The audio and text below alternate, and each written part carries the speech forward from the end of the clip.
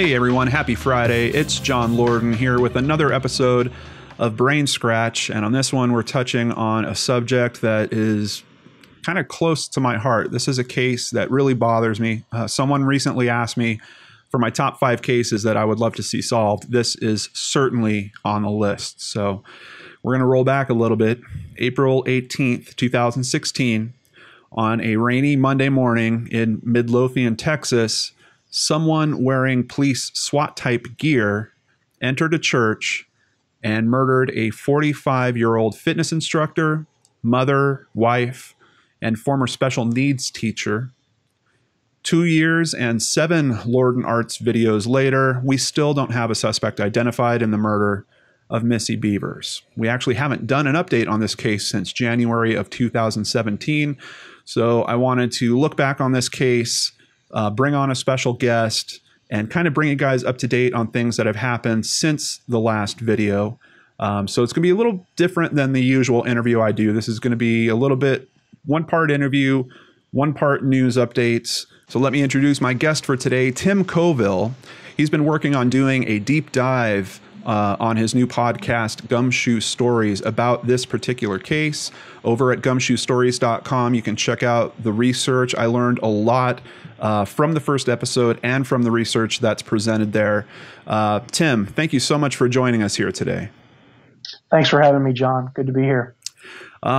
First of all, I wanted to ask how you came to the decision to focus on this particular case. What moved you to make this the case for your podcast? I believe that going back to 2016 on that morning of April 18th, I may not have heard about the case that day, but I believe it was the next day on the Today Show that I saw, this image of a police officer walking around, or who looked like a police officer, and the reporting was that this was the killer caught on video. And a murder in a church was an especially egregious detail of the case, and I live in Texas, and it occurred in Texas, so those things just captured my attention, and I haven't been able to put it aside since. Yeah, I think that's one aspect of this case why it's got such wide national appeal and attention, is because of the footage. It's particularly terrifying for most of us to think that, first of all, someone would do this in a church, that someone would dress up as people that we trust to help us when we're in trouble, and then to use that as their cover for getting away with something like this is really, really terrible. Can you tell me just a little bit about your co-hosts for gumshoestories.com? How'd you guys all find each other? We found each other on social media. I have a couple of cohorts, I guess, on our Gumshoe Stories podcast, Faith and the Duchess. And we kind of met in Facebook groups and a website called Web Sleuths, which is devoted to many murder cases, including the Missy Bevers case.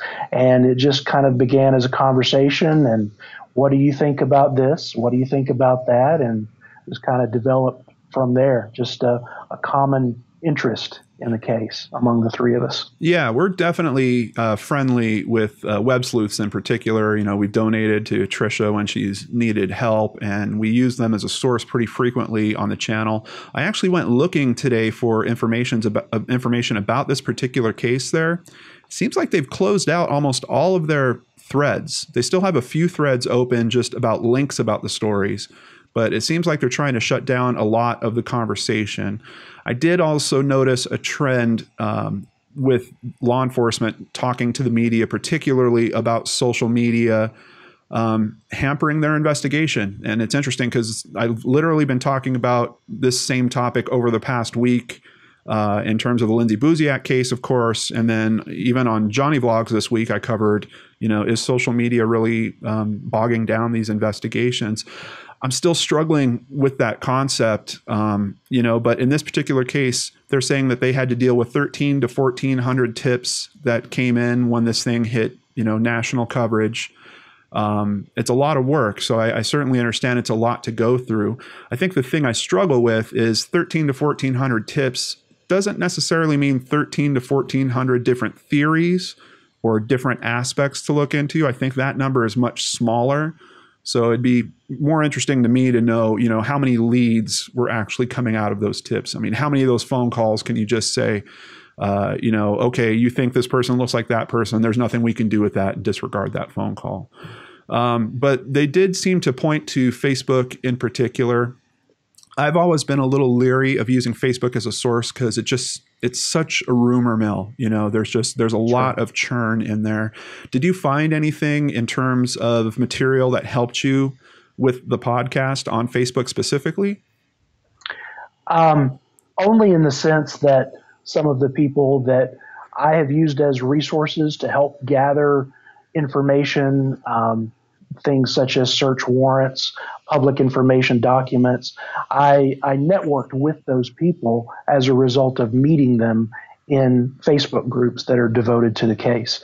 Now, not every Facebook group is the same.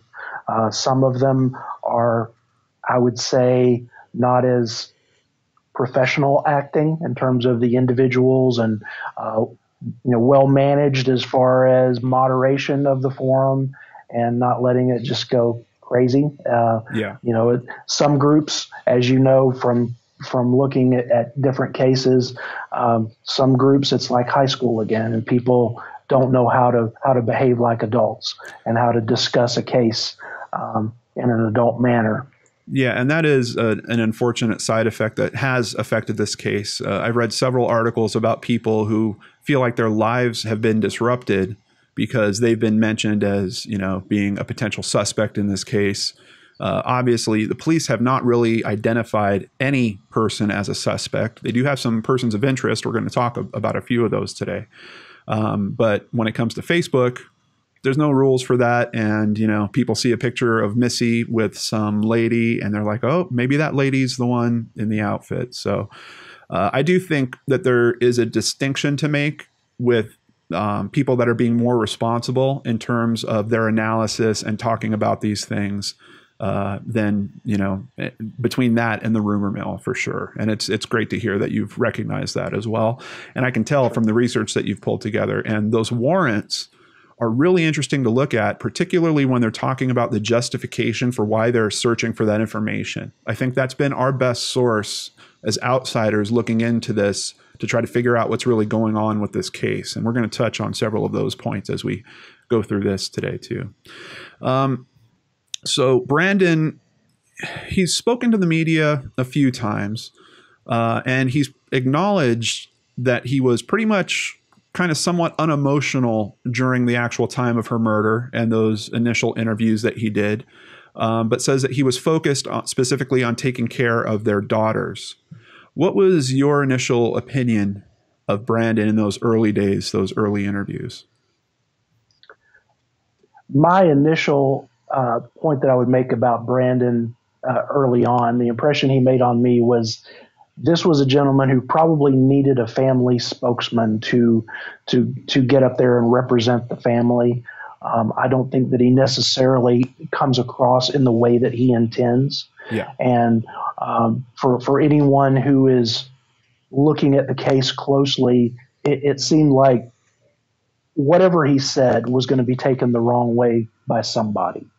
And I think that he struggled with portraying himself in the right way. He's a rather unemotional person, I think, just generally, which is not to say that he doesn't have emotions, just he doesn't wear his emotions on his sleeves. Yeah. And so for some people who watch those early interviews, I mean, even literally the day of or the day after, where he's telling the media as he's putting out his initial statement, he's saying that he doesn't want to pull on heartstrings. And this is like 24 hours within the death of his wife in a tragic manner. And that struck some people the wrong way. I don't think that he intended it that way. But for someone who always wants to look at the spouse as being involved in a suspicious murder, that gives them fodder. Yeah. And then, of course, we do get details in this case that really, in terms of motive, there's a lot of information there for people to actually consider that Brandon, now he has an alibi. He has a clean alibi. I mean, he's out of the state when this occurs. And from information I reviewed, it seems like that has been solidly confirmed. I mean, like flight information verified, ping information verified for where he is. But I still struggle with it. And you raise a very good point, because even on current stuff where I see him interviewed that isn't quite fully about the case, but just kind of related to it, he still makes these comments where I'm like smacking myself in the forehead going like, is this guy talking like this? Like, why? Why is he phrasing things in this way? Yeah, you make a really good point. I wish that he did have someone to help him kind of communicate in those environments. In December of 2017, he stated he can no longer focus on trying to find her killer. And once again, he kind of defers to that he needs to continue focus on their daughters. He also stated that his daughters are not interested in focusing on finding the killer. Missy and Brandon's girls are now around the ages of 17, 15, and 10. And we might hear by the end of this video that one of the daughters in particular might not fit that statement exactly right. There's some very recent news about one of the daughters, and maybe she is indeed trying to help this case move forward. Of course, at the center of this whole case is the video that we talked about at the start a little bit. Perpetrator dressed up in police riot gear, walking in the church before Missy showed up. Tim, is it a man or a woman? I lean toward man, but it's not a hard lean, because it is tough to tell. Yeah. Yeah, I read information today that even the investigators are split on it. You've got some that think it's a man, others that think it's a woman. Initially, when the information came out, they were phrasing it like they were talking about a male suspect, and then there was kind of a retraction done on that direction where they were being very clear, we don't know if it's a male or a female. Of course, the way that the perpetrator walks has been analyzed a lot. People thinking, is that a feminine sway? Is that a leg injury of some kind? A lot of different considerations going on with that. In terms of the way they're dressed up, do you think it's real tactical gear, or do you think that it's a costume that has been put together? To me, I think that they cobbled together pieces from different sources. And I know some of the law enforcement people who have been interviewed about the case seem to feel the same. And I trust their judgment. I think law enforcement is probably the best arbiter of whether something is genuine or not. So for them to use phrases such as, I believe Carl Smith, the police chief, compared it to something you'd see on a TV show where, on 911 or a SWAT show or whatever, where they're trying to look like law enforcement, but they're obviously not in actual law enforcement gear. So to hear him say that makes me think that it probably is something that was ordered and probably not from a legitimate law enforcement source.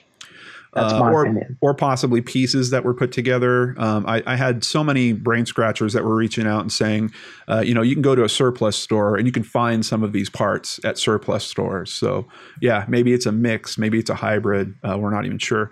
The warrants, after looking through all the warrants that I have today, they definitely seem to lean towards it being, they specifically call it tactical/riot gear. They really don't ever address it as being a costume or being, fake in some way. So at least in terms of how the warrants are written, it seems like they're thinking it is in some form, it's the legitimate stuff, maybe not in the right configuration, or maybe it's parts and pieces. I also wanted to credit you guys for opening up my brain about the headlamp. I never considered that there was an actual headlamp there. And when I first heard that, I actually doubted it. I was like, I don't remember seeing a headlamp. Are they confusing some of the reflection? I went back through today and watched the videos again, all of them from top to bottom. I watched all my videos again, which was an interesting thing, just seeing what's happened to me and my show over the past 2 years. But there is clearly, especially in the longer clip, the 2-minute clip where they have all of the different clips put together, towards the end of that, you can very clearly see where they are walking through a door and the light is emanating on the inside of the wall. So very clearly they have a headlamp. And then, of course, in one of the warrants, their own phrasing in terms of how the warrant is written is tactical or police style gear to include but not limited to ballistic vest or carrier, boots, jacket, pants, protective pads for elbows and knees, gloves, helmet with mounted lighting, specifically in their own search term. Pry tools such as crowbars and hammers, or weapons utilized or possessed by the suspect as depicted in the crime scene video surveillance footage from April 18th, 2016. And I did see a lot of conversation about, is there potentially more in terms of the weapons? And I think what we have to keep in mind where they talk about the crime scene video surveillance footage, that's not necessarily what we saw. I believe we've seen pieces of that, but they have more video, I believe, that we haven't seen. So they could be referring to their version of that video, and that might include some other type of weapon. At least that's kind of where I'm at it. What's your feeling on that? Well, when you go back to an early search warrant, in this case, one of the first flurry of search warrants that was released in this case, there's reference to a firearm. Let me explain a little bit about how this works with the search warrants. Some search warrants were not released publicly until the law enforcement Midlothian Police Department could get an opinion from the Texas Attorney General as to what they are required to release under the Texas Public Information Act, what some people refer to as Freedom of Information Act, but that's the Texas Act, versus what they can withhold because of it being part of investigation. And some of the information that came back from that, from their correspondence with the Attorney General, and the opinion that the Attorney General came back with, was that there was what they said was a firearm serial number. Now, some people speculated that perhaps Missy had a weapon, or perhaps they were just using law enforcement at the scene, their guns, as just a way to try to get around having to release information, which, based upon my information, that's not how law enforcement works. They're not going to try to monkey around with the rules about with what they can release by making up something. We're not talking about law enforcement's weapon. We're talking about something that was at the scene. I was struck by that. I was struck by that also. And thank you for having that document posted where we can all go and look at it for ourselves. But essentially, the lawyer is using that as one of the reasons for them to not disclose any information publicly about this case. They're saying, hey, look, specifically, like, we have a serial number for a gun. And if that was to get out, then things could happen with that information.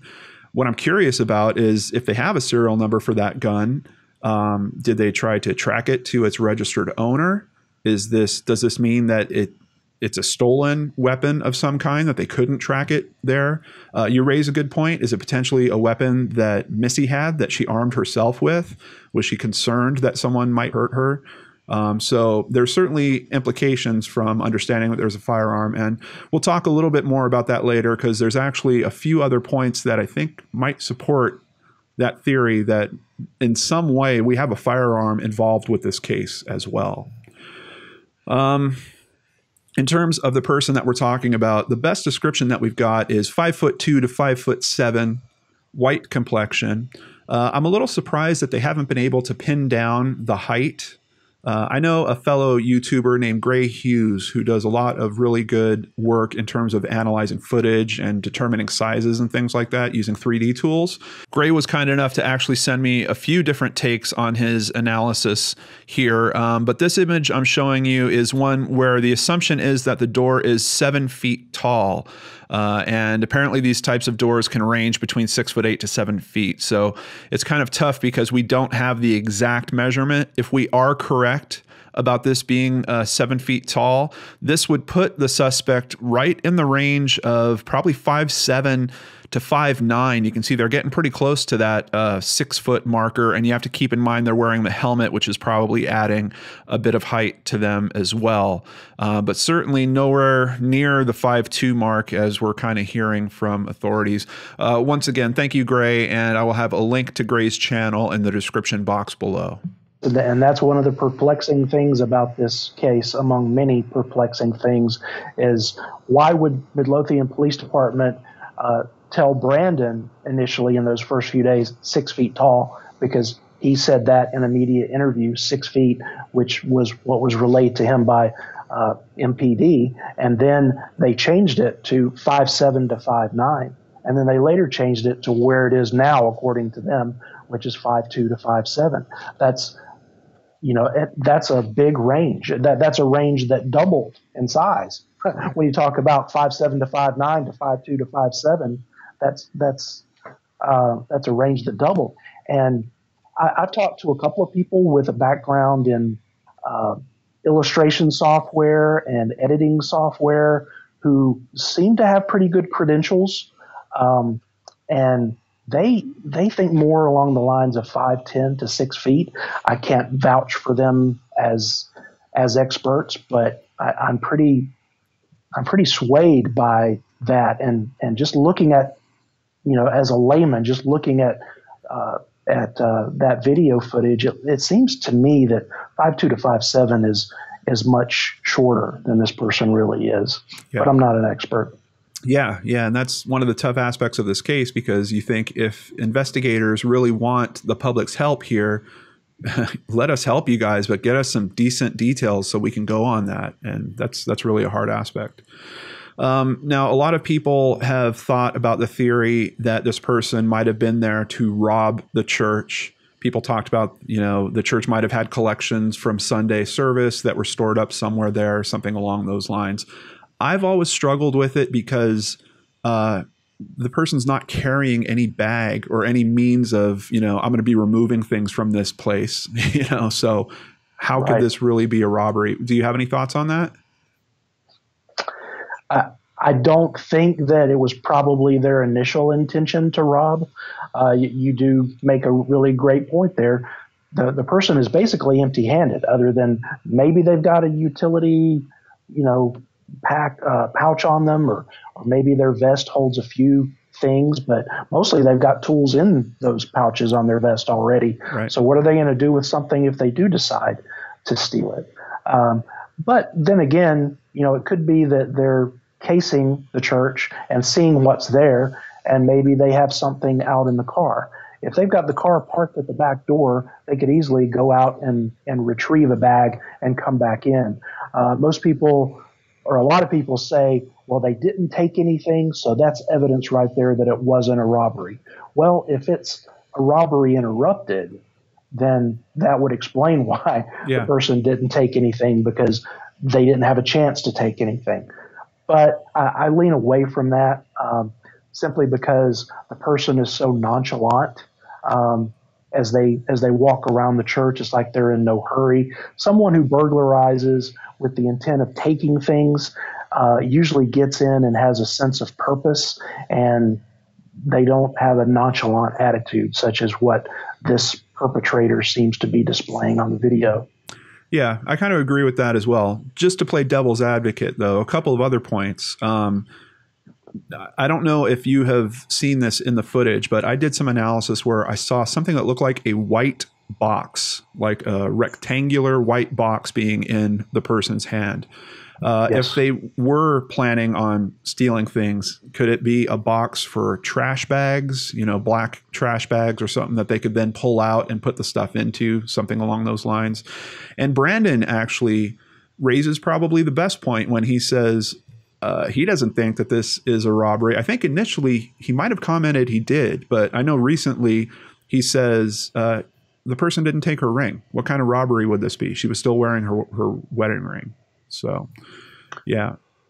You don't necessarily think about things like a wedding ring, especially after you've attacked someone. And if he was surprised by her presence there, you're not necessarily going to be thinking clearly to reach down and try to remove a ring from a finger. Yeah. And who knows, after she fell, her hand could have been under her, and maybe it would have concealed a ring on the finger. So a lot of factors there that could indicate, that the person wasn't aware of the ring. Yep, absolutely. Really good points. And then, of course, for me is whenever I see footage like that, I'm like, well, where's the other end of this footage? Where's the footage of the person actually leaving? Now, in one of the early search warrants, the evidentiary search warrant, they give a pretty strong description of the footage that they have, I believe, in whole. So I'm going to read that real quick. At approximately 0418 hours, the victim, Terry Bevers, is observed entering the building through the main door under the awning area. The video shows Terry Bevers walking toward where the suspect's location. Neither the suspect nor victim were seen again on video. The victim was later found deceased at the southwest corner of the interior of the building. Terry Bevers had multiple puncture wounds found on her head and chest, and they're consistent with the tools the suspect was carrying throughout the building. And I think this was reported, if I remember correctly, by NBC initially, and they're just picked up by everyone. They kept, oh, we now know what happened. She must have been attacked with the hammer or the crowbar, multiple puncture wounds, etc. But according to this, there's no footage of them leaving. So I'd be very curious to know, what was the escape route? Did they break a window at that point and go out the window? How did they not get back in the hall where we know that there was cameras in the hallway? Do you have any input or feedback on that?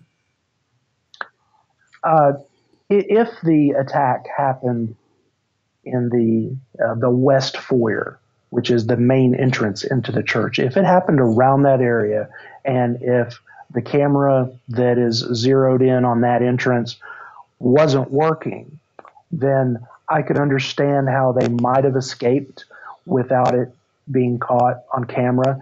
If they had run to the north and then to the east to get out through the kitchen area, which is where they were believed to have entered, then it could be that the camera didn't kick in quickly enough. Right. So it is motion activated. Right. So in other words, there may be video, but the video may just have an empty hallway. Right. Where it kicked in after the person had already exited the scene. I suspect that they were moving much more quickly in the aftermath of the murder than what we saw pre-murder, because they wouldn't have stuck around. For one, they may not have known whether there was someone else there. Someone else could have pulled into the parking lot as far as they knew. They may not have exited that way. They may have exited right through that west entrance. That's where the crime scene tape was in the west entrance. And, not a lot of information from police about how things looked after the murder. But that would be another reason why it wouldn't have been caught on tape, because the perpetrator would have been right there at the exit. Yeah. Yep. Another good point. Now, something else I noticed in here is this information seems to conflict a little bit with, there's a link that you have posted up at gumshoestories.com about the location of where it happened in the church. According to this information, it's saying the victim was found deceased at the southwest corner of the interior of the building. But then the link that you have with the highlighted information is, we walked through the south breezeway doors into the main foyer to the north side of the church. I saw a white female laying on her back. Got any idea what that discrepancy is about between southwest corner and the north side? That threw me for a loop when I first read it. That is a law enforcement official's report narrative of what he encountered, and I don't think that he necessarily hung on every word as he wrote it. So I think there's some language issues there. But as I can best interpret it, he says that he goes in the south awning entrance to the church. So for him, that's the south point. And then I think what he intends to say is just that he is moving north from that point. Law enforcement, as part of their training, Law Enforcement 101 with a crime scene, is establishing your perimeter of the crime scene and what north, south, west, and east are. Right. And because the west entrance was blocked off, and because everyone was being directed to the awning, the south entrance, And that was where the crime scene log was. That's where everybody had to log in before they entered the crime scene. That was south to them. And then everything moving from there straight up that hallway as you enter became north. I think he just meant to say that he moved north from there, not that he moved all the way to the north side of the building. Got it. That's the best interpretation I can give of that. Yep. Okay, so once again, talking about the weapon, we mentioned that the evidentiary search warrant talked about the multiple puncture wounds. We talked about, it seems like there's a gun for some reason at play here. The warrant for her truck simply states deceased from a head wound. So now we have something that's just a little bit different than the evidentiary warrant, and that an unknown instrument was used in killing her, which is, once again, somewhat removed from the other analysis of, we recognize their puncture wounds. They seem consistent with the tools that the suspect was carrying in this warrant for her truck, which admittedly was written earlier, I would imagine. I mean, they found her truck on site when they showed up. It's probably one of the first warrants that they kicked in. But at that point, they were saying she's deceased from a head wound. They didn't note that there was any wounds to the chest, and it was an unknown instrument. I think that would suggest that the hammer or the crowbar, if it was used, was probably not left behind, because I think that they would have noted in this warrant that they knew what the instrument was that was used.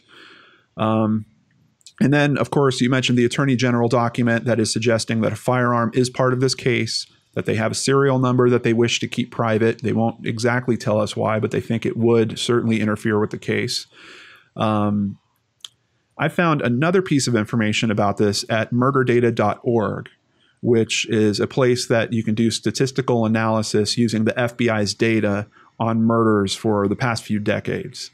And I basically drilled it down to Ellis County in Texas and found that for 2016, there was only one murder that fit the conditions of being Missy's murder. It involved a 45-year-old female. They didn't have the names, of course, but involved a 45-year-old female, and the weapon was a handgun that was noted for actually being the type of murder for a handgun. So once again, just looking at all this paperwork, there's something very strong about the possibility of a gun being involved here. And at least, if I'm correct about that information at murderdata.org, the FBI's data is categorizing her murder as a death by handgun. That's very interesting. One thing to point out, even if they do have a serial number on a gun, if there is in fact a gun, the things we see on shows like CSI, where someone goes and types in a serial number and bam, they can trace everything about it. That's really not how it works. If you look into the FBI and the E-Trace, which is the way that law enforcement does a search of the FBI's database, or actually it's the ATF that maintains this information, it's not all digital. In fact, a lot of it is not digital. It's not in a computer. A lot of it is physical records that may have been put on microfiche or microfilm, simply because if a dealer closes his doors, a gun dealer, he, by law, has to send his information, his files to the ATF, but there's nothing that says that he has to put it in any kind of a nice format for them. And a lot of gun dealers don't necessarily like the government very much, and so they could send it on napkins. They could send it in whatever format they choose that's going to make it very difficult to search up. And so as a result, only, I believe, 70% of E-Trace searches are successful. There's a lot of guns out there. Just because you find a gun and just because it has a serial number on it that hasn't been filed off doesn't mean that it's going to be able to be traced back to the last person that had that gun. Right. And there's a whole secondary market too. I mean, it could be the gun that I bought that I wound up selling to someone at a show that they wound up giving to their nephew. I mean, there's a lot of activity that can happen with that record not being updated properly. Now, one of the things that came out pretty early in the investigation was that Brandon and Missy did not have a perfect marriage. There seemed to be some financial struggles and then some infidelity that was mentioned, and the warrants kind of point to that as well. According to the Brandon Bevers Facebook search warrant, investigators were specifically told by Brandon that Missy was having an affair with a gentleman named Kevin Cozine. And when I looked into this initially, Kevin and his wife, Michelle, both had Twitter accounts. They were active Twitter accounts. One of the things that I noted was Kevin did not talk about Missy's murder around the time of her murder at all. Michelle did, certainly retweeted some of Missy's daughters talking about it. I don't know what has happened, but since those Twitter accounts are now gone, so Kevin and Michelle no longer in social media. Maybe it's an effect of what we've been talking about with, just the critics and the armchair sleuths, hammering on this. Maybe it was too much for them, but they have since pulled out. But I was very interested to see that specifically the investigators were told by Brandon that Missy was having an affair with Kevin. If I could interject, John. Yeah. Kevin and his wife actually divorced, so they are no longer together. And Kevin, you can find him on social media, and you can find references to his latest romantic involvement. And I believe her name is Michelle as well. Interesting. But it's a different Michelle. But yeah, I can confirm, based on information that I've seen, is that they have divorced, and he has a single Facebook account now, and it references, someone else as lady love now. Gotcha. Yeah. That's one of those things that just if we're looking, it's interesting because you could look at it from a few different sides, either that Brandon might have been upset about her having these extramarital affairs, and maybe that's motive for Brandon, or that Kevin wanted to end it for some reason, or that Michelle found out about it. I mean, just in terms of motive, these types of interpersonal affairs certainly spread enough for everyone to go around and really, I'm sure, make this a bit of a tougher investigation. Well, and let me add this, people seem to think that there was definitely an affair there. And I would caution against believing that 100%, simply because from the search warrants, from the information that we've seen, law enforcement said that Brandon told them that Right. Missy was having an affair with Kevin Cozine. Now, is Brandon's information true? Maybe, but we don't have law enforcement saying that there was an affair. We only have law enforcement saying that the spouse told them that Yep. the deceased was having an affair. So that's an important consideration. Definitely. There's also we see from other search warrants that there was a gentleman named Casey Williams, who she was involved with in terms of a flirty online communication through LinkedIn. Did that ever become something more? We don't know.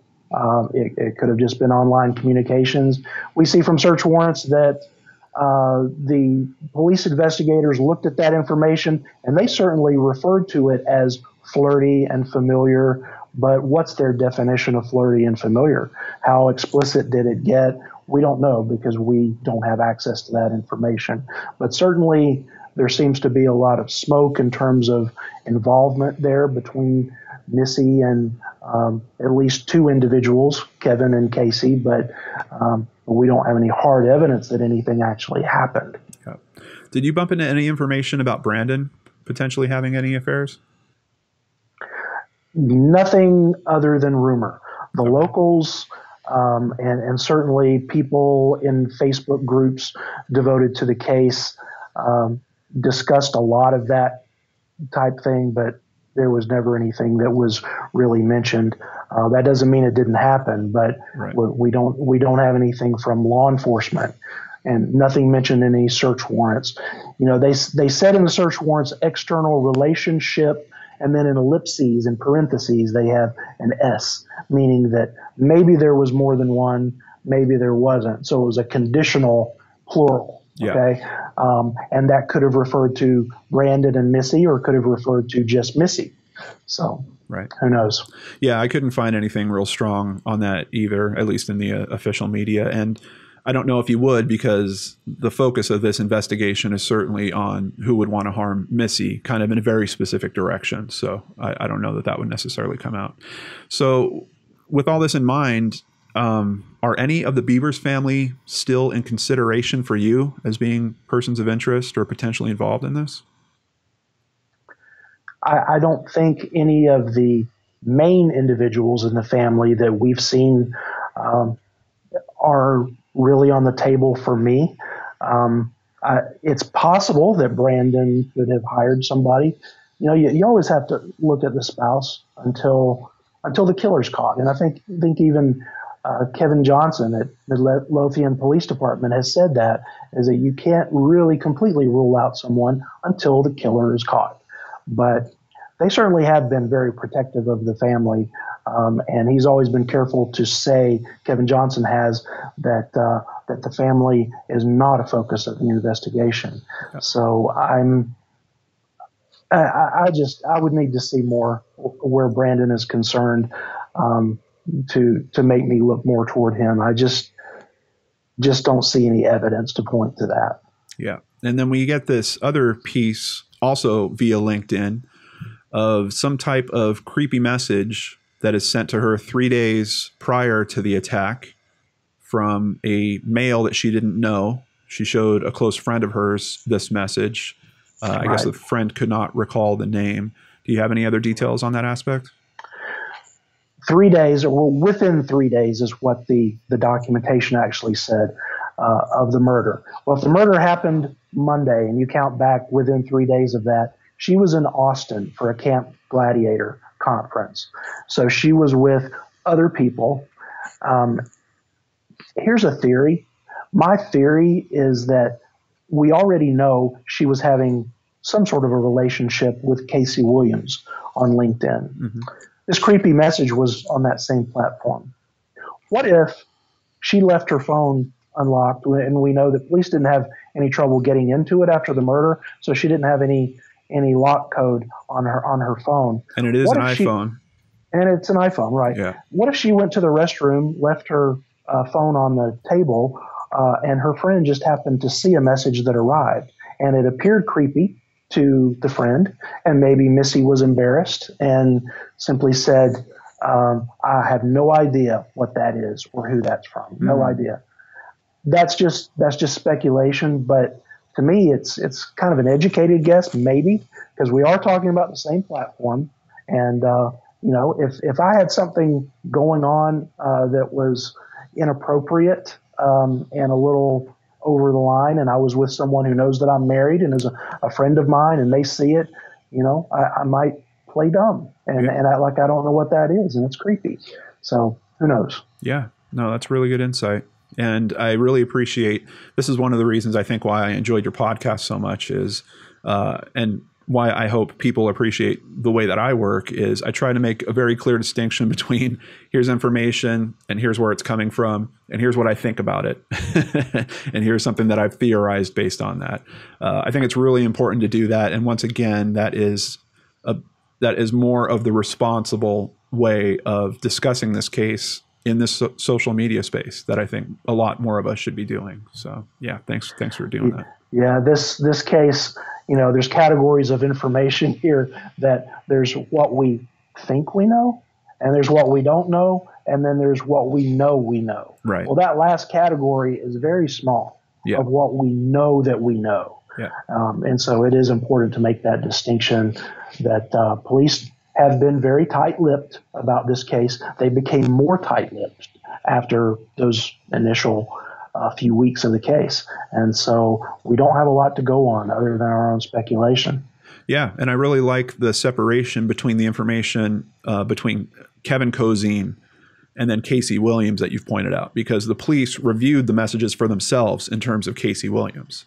And they classified that as being at least a flirtatious relationship, where, like when you were talking about Kevin, that's information that's coming from Brandon. It's hearsay at that point. It's really about perspective of someone other than law enforcement. So we have, other than the Facebook warrants and the LinkedIn warrants that were executed, and maybe looking at phone records for Kevin Cozine and what these individuals might have turned over on their own without a search warrant. We don't know of any search warrants that were executed against those individuals. Right. So that would lead us to believe after all this time that there may not have been a whole lot there implicating those two. Yep. So we're talking about a town of roughly 20,000 people, Midlothian. She actually lived in Red Oak, right, which I think is about a population of 10,000. And we still have a case that hasn't been cracked. Do you think that this person is a local resident that lives in that area that is somehow slipping under the radar? Or do you think they might have come in from somewhere else? That church sits on a highway, and there are a lot of towns that basically are adjacent to one another. When you're looking at Red Oak and Ovilla and Midlothian, there's DeSoto. There's quite a few towns in that area. So the idea of, well, it's a small town, it's not really, because we're still talking about the Dallas Metroplex. Right. And there are some rural areas out there, but they're just right on the cusp of urban areas. It's very mobile, and it wouldn't be unforeseeable that someone could have committed this murder from outside the area. And if so, if they don't have ties to the area, then that makes the case just that much more difficult to crack. Yeah, and definitely because you're also dealing with different jurisdictions at that point, and what the police can do in their area, they might not be able to do as effectively in other areas, requires coordination and other stuff along those lines, which I would imagine is probably pretty easy with a case like this to get coordination from other departments, but sometimes it's just a matter of not knowing where to look. So I've seen several comments made by law enforcement that they are holding on to some critical piece of evidence that they are keeping secret, that they basically want to drop on the person when they find their suspect. Got any thoughts on what could they be holding on to that would be? I actually do, and I believe that Kevin Johnson said it most specifically because the question was about what was found at the scene. And I believe he was referring to tools. He used the term tools sent for analysis and that sort of thing. But we know from public records, some of the things that we've referenced here in this podcast today, that we're not talking so much about a tool as we're talking about a weapon. And I believe, and this is why I'm careful not to say too much or point people too specifically to the open records that I've looked at and that you've seen. They may be open records, but police have been very silent about discussing that in media. So if they're not going to discuss a document, there's a reason why they're not discussing it. And there are certain things that they really do need to keep under wraps. And so I believe that the reference that you're talking about is to the weapon or a weapon that was found at the scene. Was it necessarily the murder weapon? We don't know. Just because it was found at the scene doesn't mean that it was used in the murder. Right.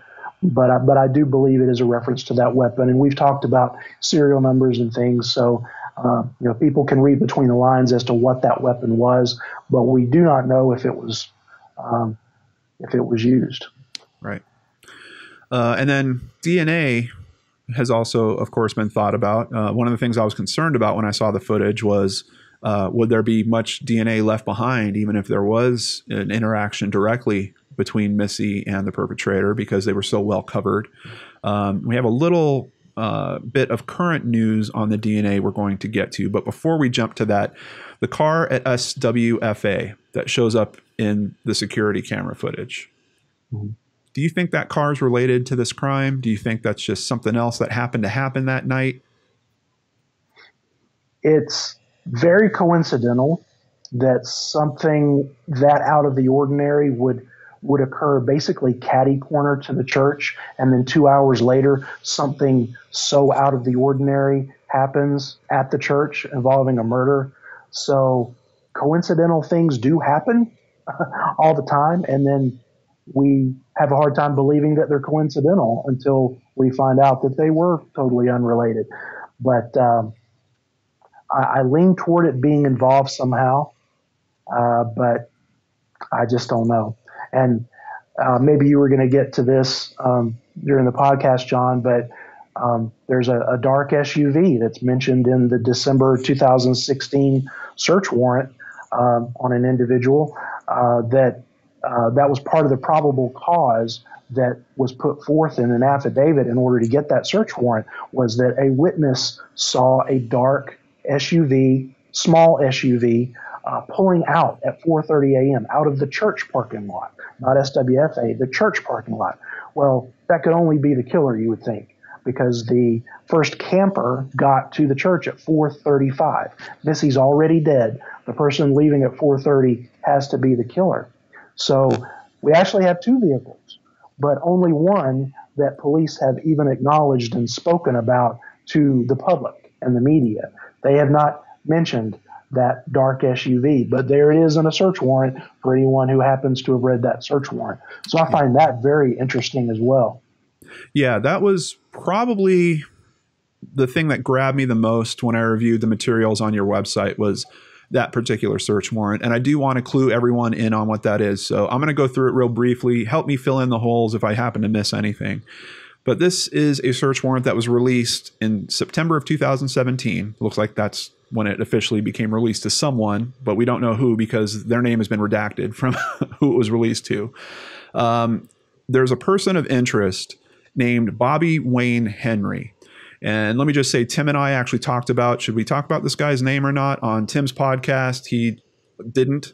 Here, I think that we are safe to, because Bobby Wayne Henry has been interviewed from the media specifically about him being incarcerated. And the way they presented that was that he was in jail for having something to do with this, or being in consideration for being related to this crime. And if you look into the details, not quite what happened. But so Bobby Wayne Henry, former law enforcement officer, specifically worked as a tactical officer.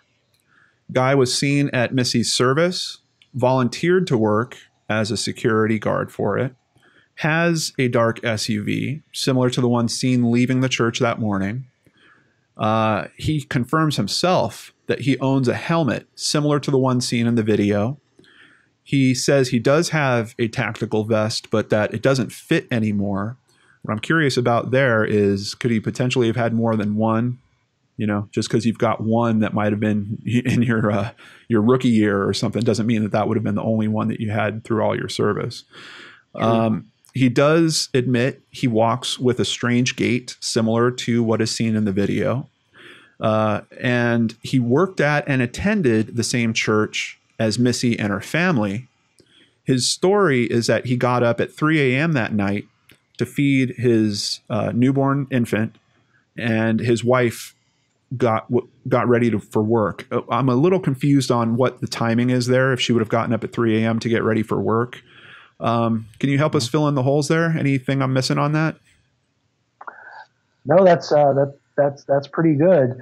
The search warrant does say he worked and attended the same church as the Bevers, which, you know, if it's in a search warrant, which is sworn to before a judge in order to get a judge to sign, you think police are going to be careful to fact check that. However, Missy and her family went to Cowboy Church of Ellis County, right, and there's no evidence that Bobby Wayne Henry ever worked at Cowboy Church or attended there. And I have looked into that and just cannot find anything. And in fact, all the evidence seems to point toward that not being the case, that he actually attends the Avenue Church and is part of the security team there. In fact, he served along with other members of the security team from Avenue Church on the funeral or memorial service, I should say, for Missy's after her death, at the request of the church. The church called and asked them to serve as security, so that's why he was there. You know, there was video footage from that memorial service of Bobby Wayne Henry patrolling a parking lot, basically walking around, and this footage shows his walk, and it appeared similar to the gait of the suspect.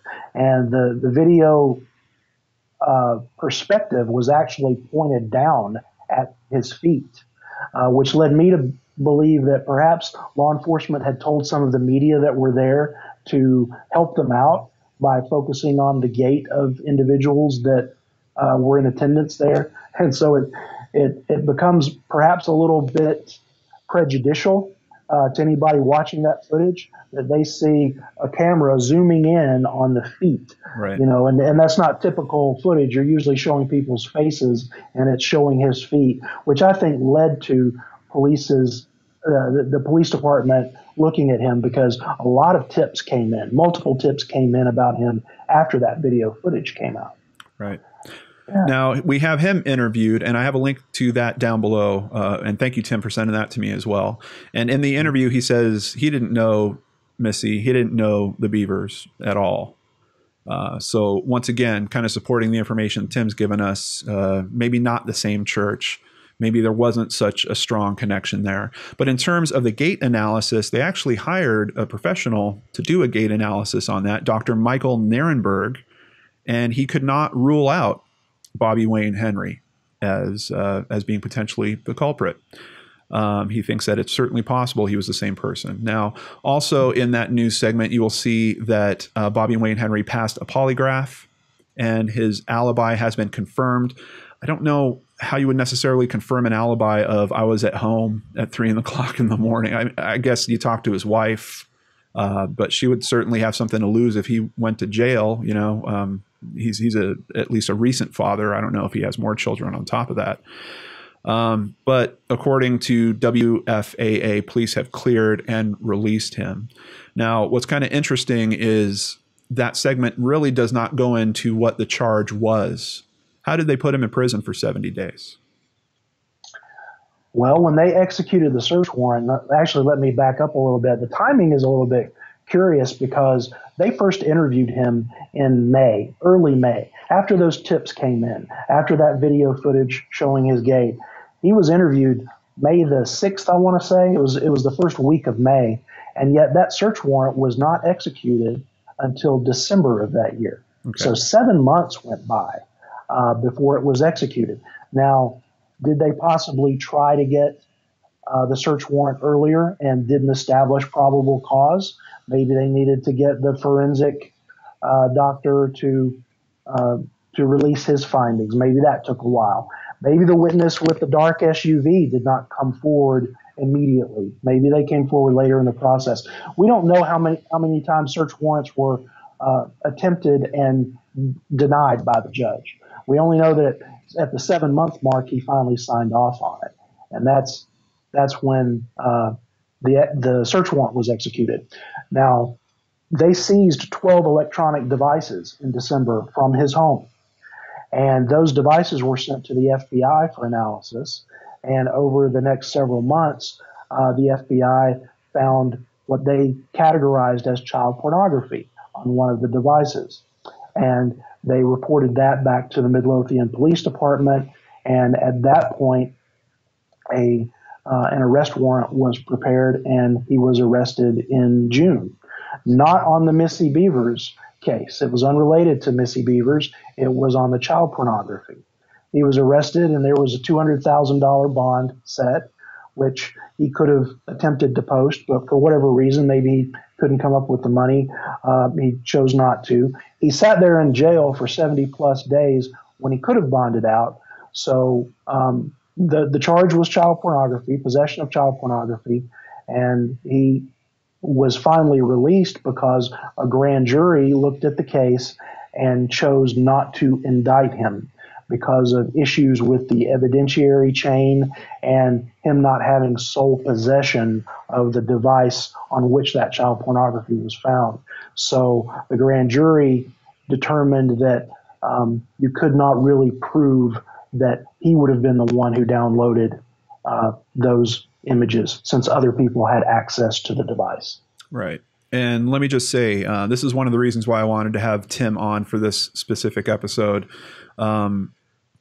I went looking for information on this, and it is so hard to find details of what's going on here. You could find a couple pictures of him, like at mugshots.com, with some very light details. I couldn't even find the guy's height I was wondering if he was in the range, the 5'2" to 5'7" that we've been hearing about for the last. 6'1". And he's 6'1" is what his public information lists for him. And the arrest report from Midlothian Police Department lists him as 6'1". Wow. Oh, so yeah, a little bit of a heartbreaker, because as I was reading that warrant, and maybe they had to write it that way to get it to go through, but you're reading it going, this has to be the guy. Like, all the pieces are there. The guy literally has a helmet. He literally has the background. He's got the gait. I mean, so many of the pieces seem to fit, but then ultimately we come out of this and it seems like he isn't. More updates of what's happened over the past year. In November of 2017, they had the second annual Downtown Dash 5K held in Missy's honor. And then in January of 2018, we're coming current now, the lead investigator is changed. Now we get a new lead investigator. Sergeant Andy Vaughn took over from the original investigator, Corporal Cody Moon, who transferred back to the patrol division.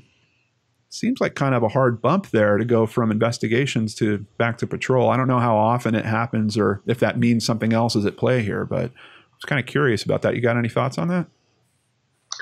Cody Moon was very heavily involved in the Bobby Wayne Henry aspect of the case. I just wonder this, if the police department decided that if more information came out about Bobby Wayne Henry and the name Cody Moon was on those search warrants, that it might reflect poorly on the police department's investigation and the avenues that they had chosen to go down that didn't pan out. And so rather than subject themselves to more scrutiny, maybe they thought, well, we'll move him back and we will get him back out of the limelight and get a new person in. And that way it kind of portrays to the public that there are a set of fresh eyes looking at the case from an investigative lead standpoint, which is a pretty shrewd move, pretty smart. However, he's not really fresh eyes. Andy Vaughn has been involved with the case from the beginning, so he's been a member of the team. He just has not been the lead on the team. So I don't know what new perspective he might bring. Certainly not as much of a fresh eyes as if you brought someone who was a seasoned detective from another jurisdiction that you could bring in and assign full time, someone who has closed murder cases. And that's, Midlothian opens themselves up to questioning when we see them put people on this case who have never closed a murder case in their life. And how do we know that? Because Midlothian doesn't have murders. Right.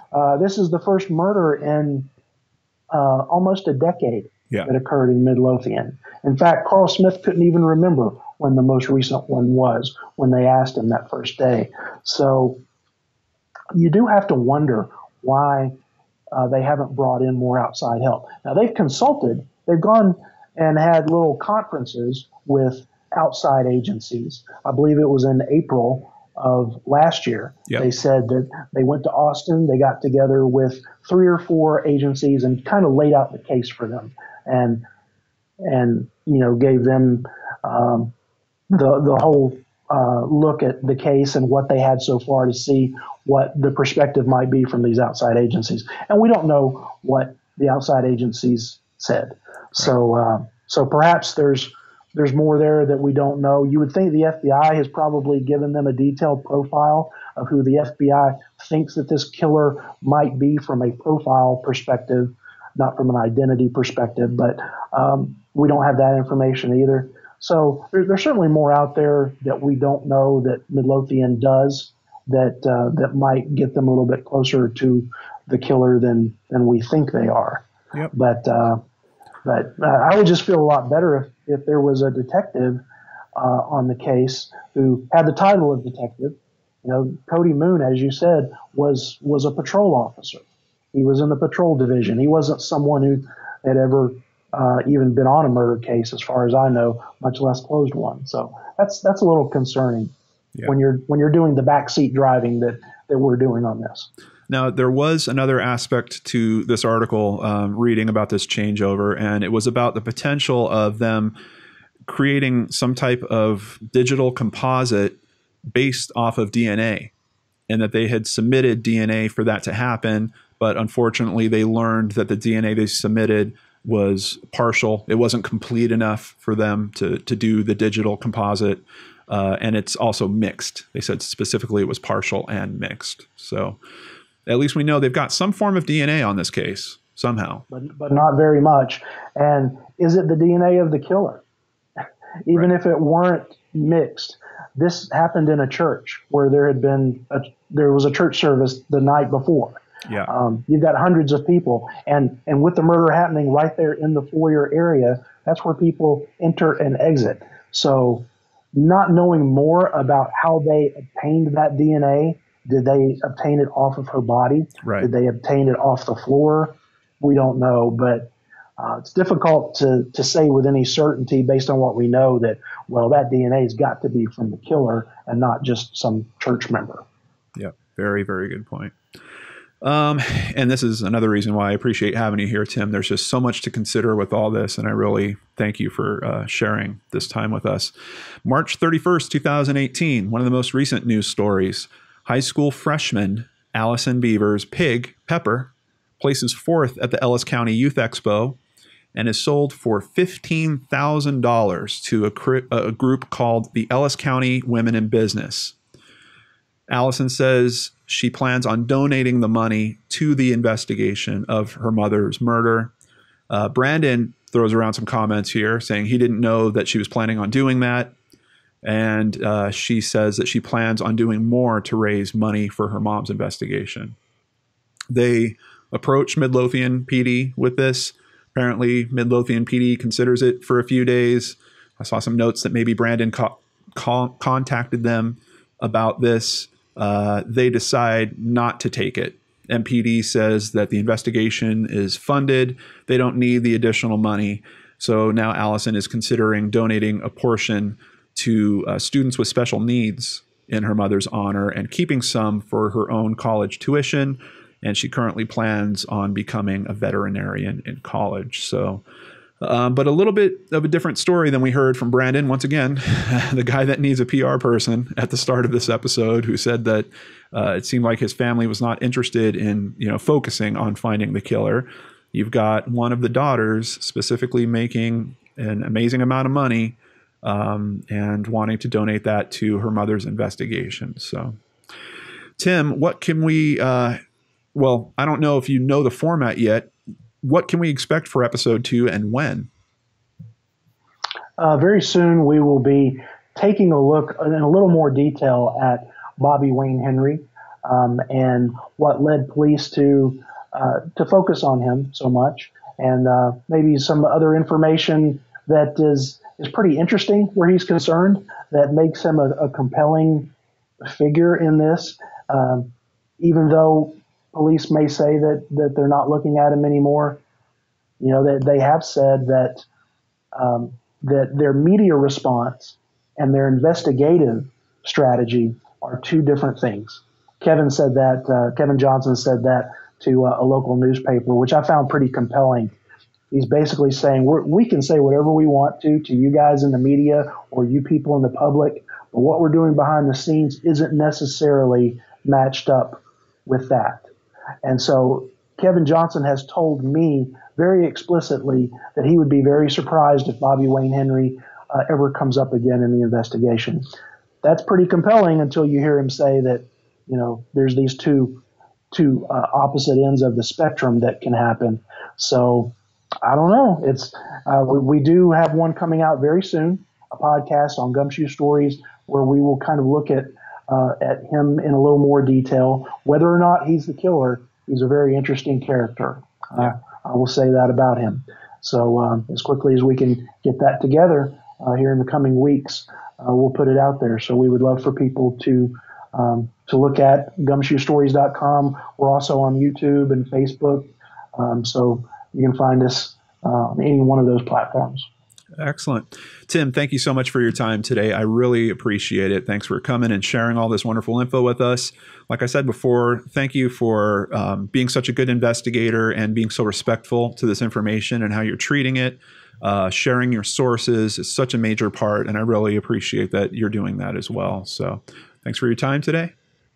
Thank you, John. Appreciate all the updates on Missy that you've done from the beginning and for keeping the focus on the investigation so that she's not forgotten.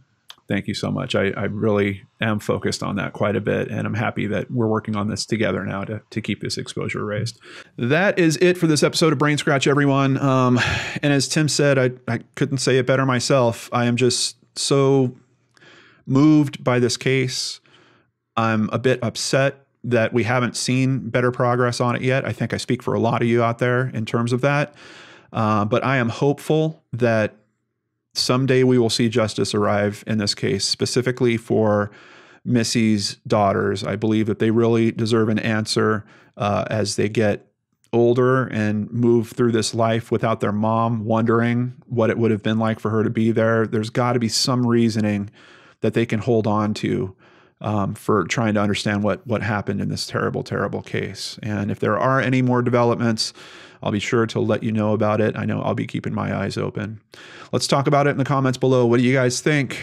Any new information that we talked about today? Let me know your thoughts. Please keep in mind, there's a very good chance at some point that some of Missy's family will come across this video, will review your comments. So I ask that we all please be respectful and try to uphold that awesome BrainScratch commentary I usually see from you guys.